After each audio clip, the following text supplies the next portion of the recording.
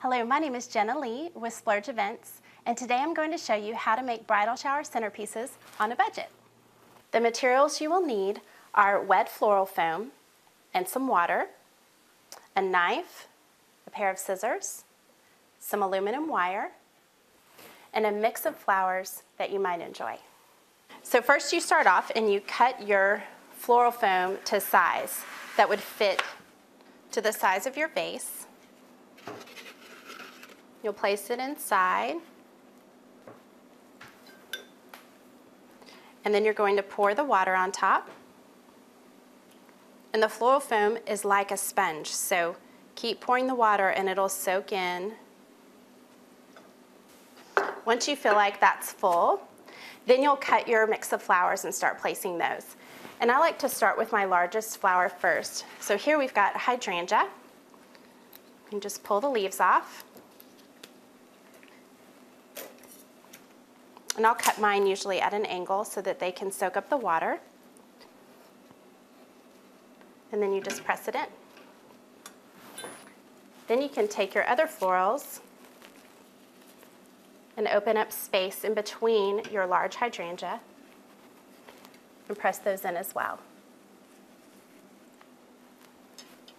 This right here is called hypericum berry, and it comes with leaves like this. And you can actually just hold the berries with one hand and strip the leaves off with the other hand. So they're ready just to stick in.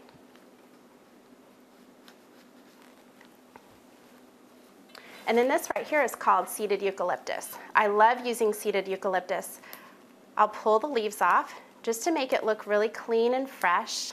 And it has a really nice drape to it. So I like to stick that towards the bottom of my arrangement and let it just hang over the side.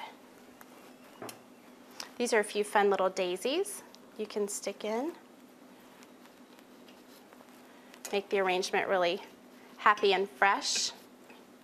Once you've got all of them tightly in your vase, you're ready to go.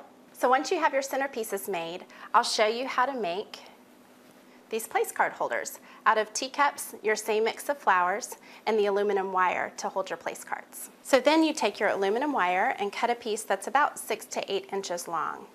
And you start with one end. You can actually, it bends very easily. So you can just bend it around your finger, and you'll keep going in a circle 3 times. And then once you get your third circle, you'll just straighten up the end. You can cut it down if you need to. You'll place that in the center of your arrangement.